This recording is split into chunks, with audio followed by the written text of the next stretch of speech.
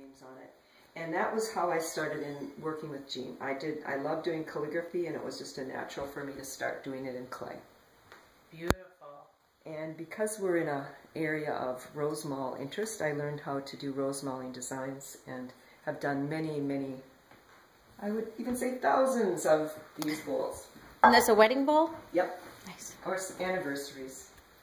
And then this is one of our collaborative pieces that was based on, this was a Setesdal hen, which was a folk art special area, like a county in Norway. And theirs would have been in wood, but this is in clay, and so Jean makes the pot, and then I do the added design work. Very beautiful. So that's one area. So anytime there's calligraphy and like this kind of, this is an Oseberg ship design, you know, that ship they found. We love looking at the ideas of woodenware and folk culture. Kind of reminds me a little bit of the Viking ships too, the Viking kind of Yeah, we think that design. The horses kind of, you know, evolved from the dragon on the boats. And so, Lucy, how long have you been out here at this property and in your studio here? We've been in this place since 1978. Okay. And yes, this has been, wasn't originally here, this was moved on, and it's really been fun to have the studio's beautiful. a place to have the work in context and Yes. having it, us be able to show it. So then this is our work area, and this is my end of the studio.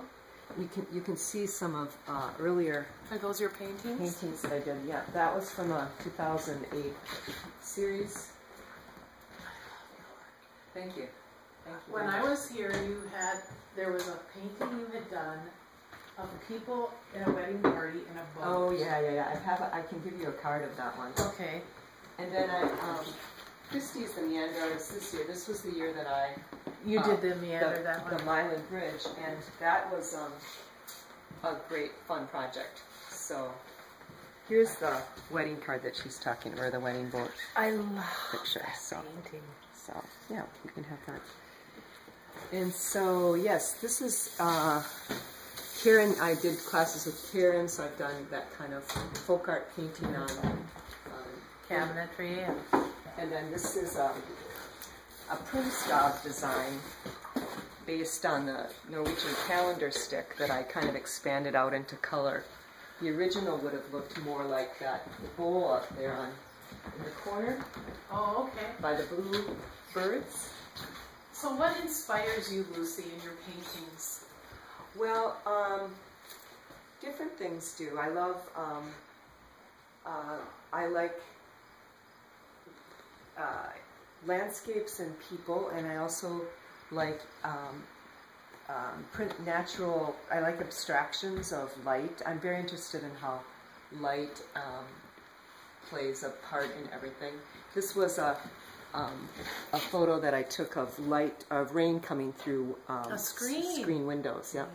and I just love how all the rain was caught In the catching light yeah. in those screens. That was a really beautiful. Your use of color is just fabulous. I love that left painting up there too. How you've used the blues and yet the vivid reds in the middle. That's beautiful. So a lot of those pots up there are ones that Jean and I did collaborative work on, and just we like to keep up kind of a record of things that we did, and some of them we keep doing.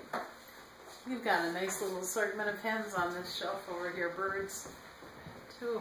And then this is my kind of work area down here. So this is, I'm sort of cleaning out and putting things away, but this is What a beautiful space. It is a great. I love the light in here too. So It's a beautiful space. so we have works in progress. Awesome. Now, do you put your works on cards, and what else? Do you sell prints? I sell prints and I sell the paintings themselves. This was a legacy project I did, portraits of people reading books, and that was really a fun project. because I really do love drawing people. And this one includes both, these little Primstad drawing designs. Oh, neat. So I kind of keep going back between Scandinavian folk art, both contemporary and Yes. old, for design ideas. And then I kind of have my own ideas that I just explore with paints. Beautiful. So it's fun having that chance. So Beautiful. thank you. And Jean's over here. And you so.